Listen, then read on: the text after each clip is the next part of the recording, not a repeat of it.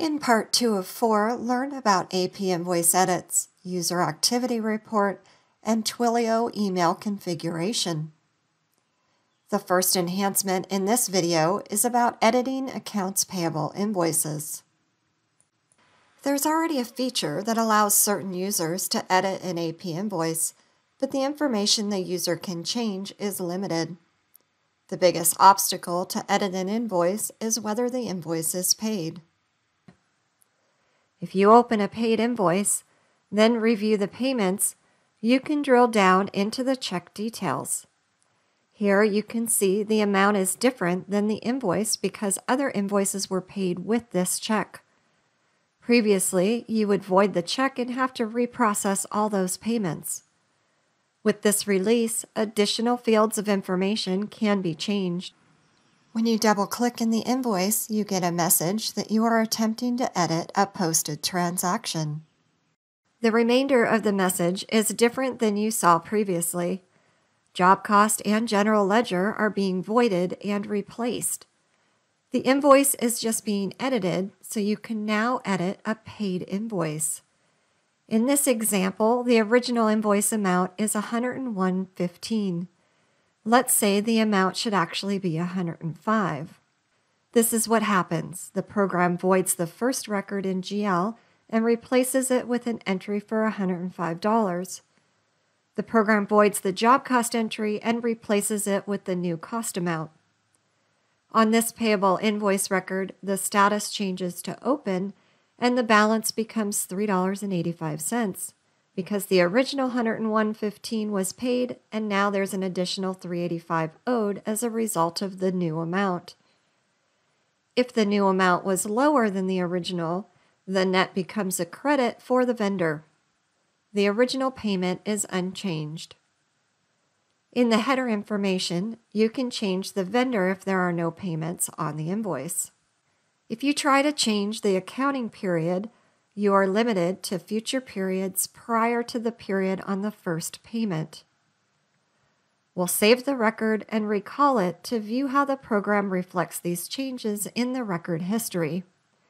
Open View Record History. You see the record activity, and if you double-click to open the details, you see the old and new values for the record. Note the link number changes when you edit the records. If you open Options, View Related Transactions, you can see the ledger transactions related to the modifications you made. Use the drill down option on each entry to see the void status on those original entries, including the job costs if there were any. One caveat is if the job costs were already used in a T&M billing, you would not be able to modify the costs for that invoice. A second caveat is if the invoice includes a purchase order or subcontract, you cannot change the vendor or job. Now we'll discuss a feature that came from product enhancement requests. Customers want to see what the user has done in the program, like a user audit. This comes in the form of a report. In the Utilities menu, there is a new option for User Activity Report.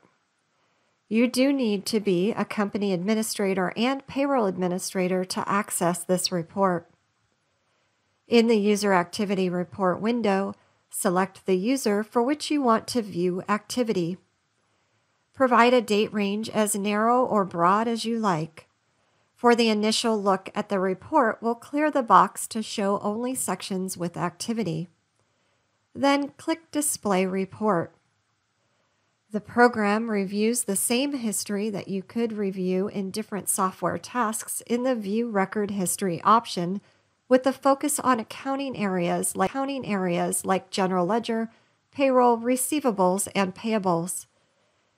The list displays sections with categories like entered, modified, and either deleted or voided. Because the box at the top is clear, you can see all of the areas the program reviews for the report. You see in the Receivable Invoices Credits section, there is a 3 next to the modified category. Click the arrow to expand and show the grid of records. Either double-click to drill into the record, or click on the record and click Go to Record, or click View Change. If we scroll down in the User Activity Report, you see there were job modifications. If we expand the category, you see the jobs with modification, and you can click to select and drill down into the job, then go to View History, or whatever else you want to do from here. One important note about what you see in this report is when a record changes as a result of another activity, you do not see the activities in every section. The activity displays in the most pertinent area. For example, if you modify a vendor to add a contact, the program filters the activity to show as an add in the vendor's contacts section and not as a vendor modification. This report mainly enables the admin to see at a high level where users are in the software and what types of activities are done. Each edit displays as a separate row. Let's say a user opens a vendor and changes something, then goes back in and changes it again. You end up with 2 entries for that vendor. To generate with different criteria, click New Report. Modify the filters, and click Display Report again.